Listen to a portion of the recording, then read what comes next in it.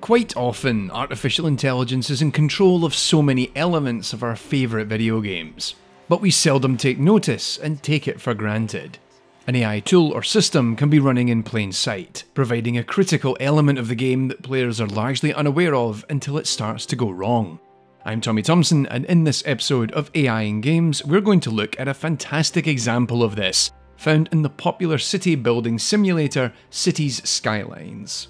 Let's take a look at the traffic and navigation systems that run in every city, how citizens go about their day-to-day routine, and how developers Colossal Order sought to address the traffic jams that can quite easily emerge.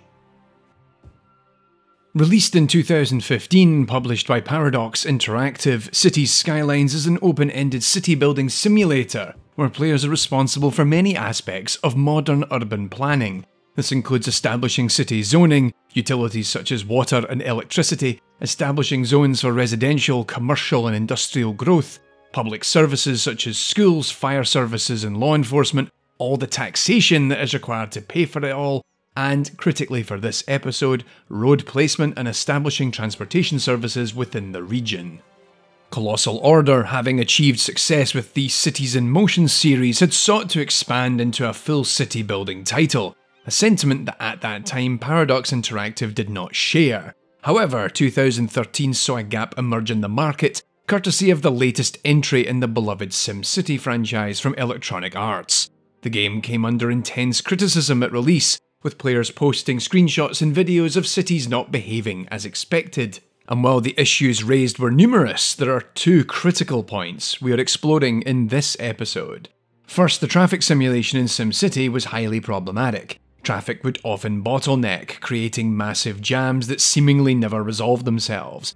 Meanwhile, should the player attempt to rework junctions to enable better traffic flow or add public transportation, this often proved to be more of a hindrance than a help.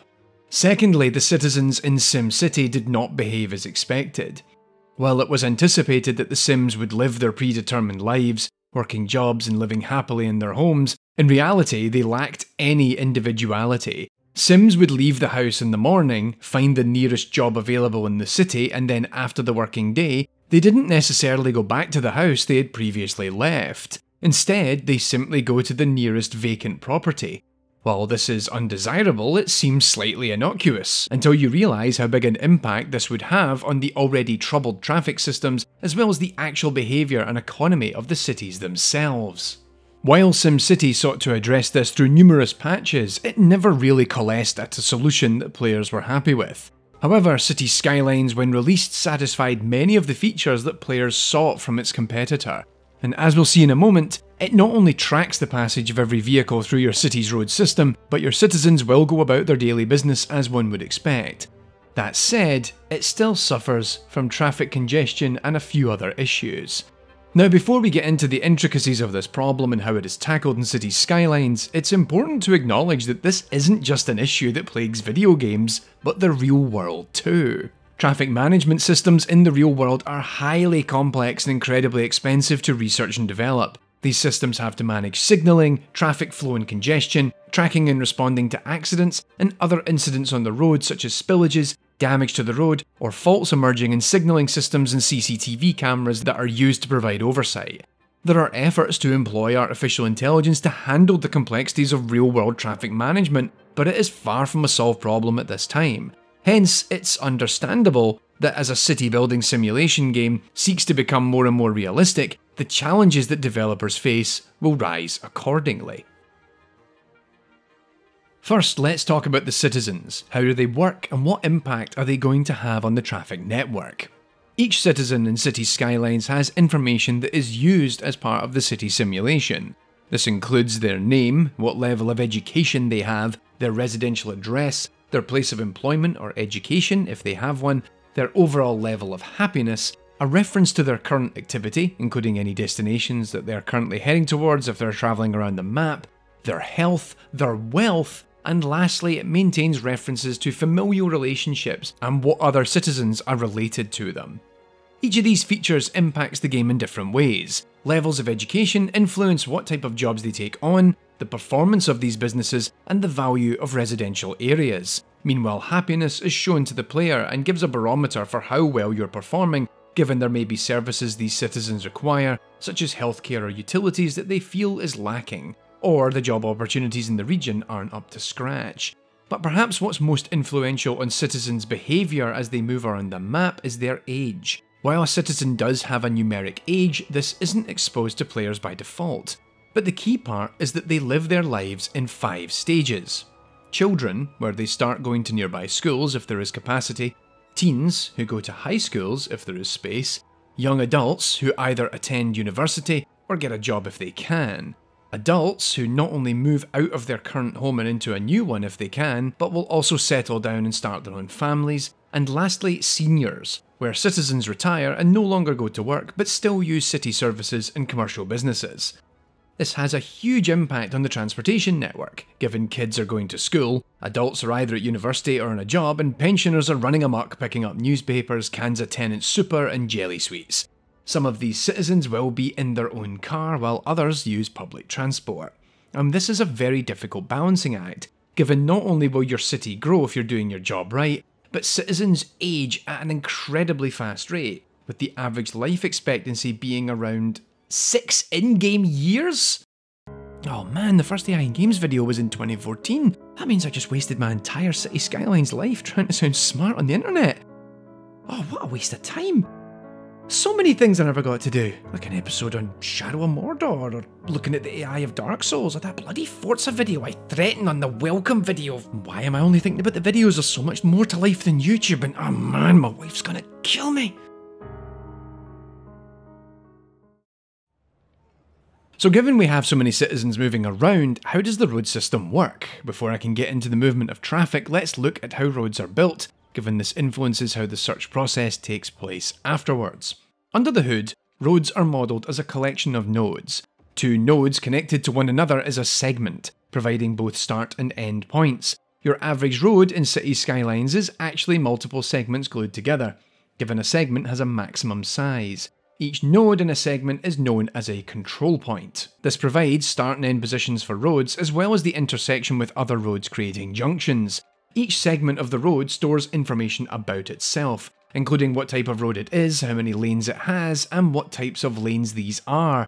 This all becomes useful when a citizen wants to travel between locations. Now this information extends to sidewalks too, which operate on a slightly different system, given they can be elevated or tunnelled to go over or under traffic, and crosswalks are established when building them alongside roads to enable pedestrians to cross. All of this information comes into play when a citizen makes the decision to travel to a destination. Having citizens move around in City Skylines is, by the developer's own admission, the single greatest challenge faced during development, resonating with the issues that plagued SimCity, given it is arguably the one system that any player who spends more than 10 minutes in the game will come to interact with, hence ensuring a basic level of functionality and avoiding some of the more gnarly edge cases was paramount.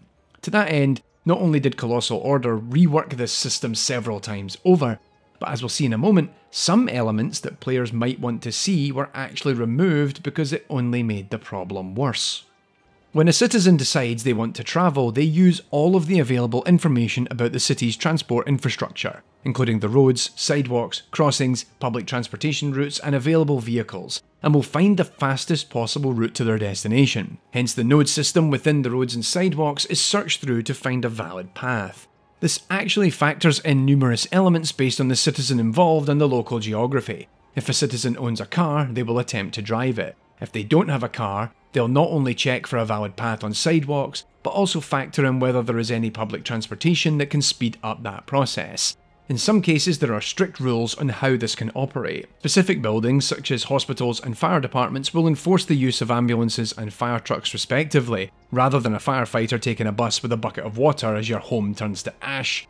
Meanwhile, pedestrians cannot walk on highways, and hence, if they don't have public transportation options and sufficient sidewalks to get them to their destinations, they will resign themselves to defeat.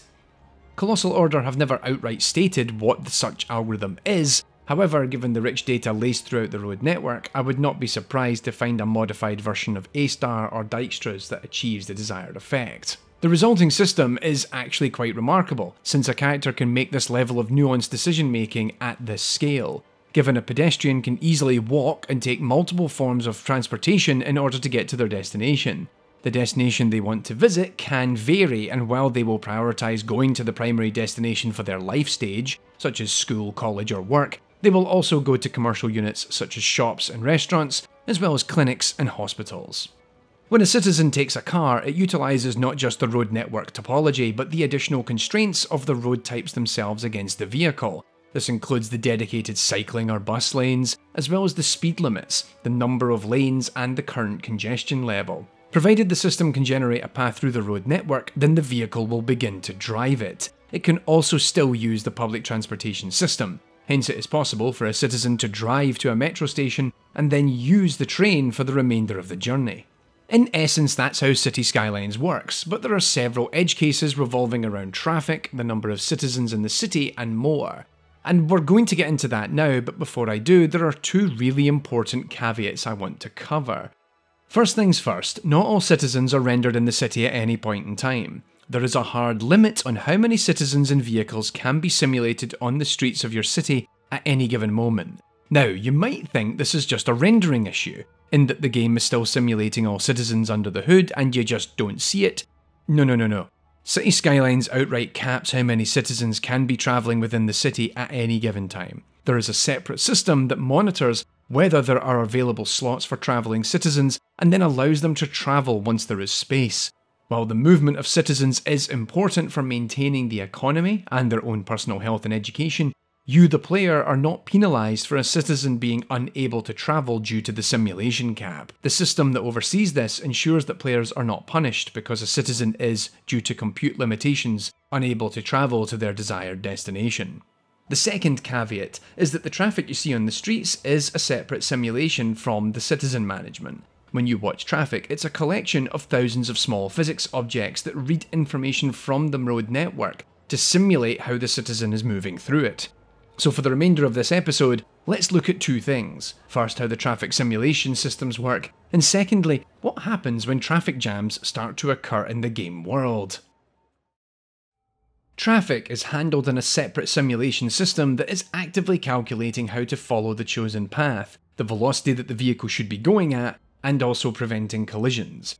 While traffic looks like this smooth and constantly updating process, it's only rendered that way. The traffic simulation is actually only updated 4 times a second, and the rendering system takes 2 of these simulation updates to derive the movement of the objects currently on screen. When traffic is simulated, a vehicle knows the path that it's been told to go on, and they know where on a given road they can drive. Hence they won't drive the wrong way down a one-way. Paths through the roads are calculated on a spline using the nodes of each road segment. This allows for tight corners and intersections to be handled as gracefully as possible. These simulation steps allow for vehicles to calculate whether collisions are going to occur at intersections or from traffic slowing down. Vehicles do recognise traffic lights and will slow down and stop if the lights dictate they can't travel into the intersection. Meanwhile, to minimise crashes, vehicles check ahead of themselves during the simulation for whether a collision between 2 vehicles is imminent. This annotates a segment of the road as liable to cause a crash, at which point the distance to the segment is used to decide which vehicle should go first, and they move through it on a first come first served basis, each adapting speed accordingly. But of course, despite all of this effort, there are still issues with traffic jams. In part, this is to be expected if the player does not build the network sufficiently, but there are other issues that impact the system. So let's wrap up by talking about what the simulation does and does not do in order to keep it manageable. First of all, unless something happens that causes a given path to no longer be valid or has been extensively modified, a citizen or vehicle will not change their pre-calculated route. You may think there would be some opportunistic behaviour going on here, where a character may re-evaluate their options on the fly, but nope, only in the event something happens that negates the original path. Plus, you'll note that while in some larger segments of road with multiple lanes that could spread the traffic out, you'll notice they don't change lane again after moving into the one they originally decided upon, even if that would make sense to do so.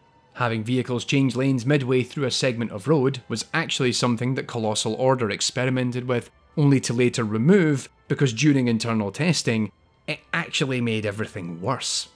When traffic builds up, you may see cars sitting idle at junctions and not moving forward, despite having room to do so, and that's often because their simulation has determined further issues up ahead, and as a result they opt to simply stand idle rather than continue forward on their pre-chosen path.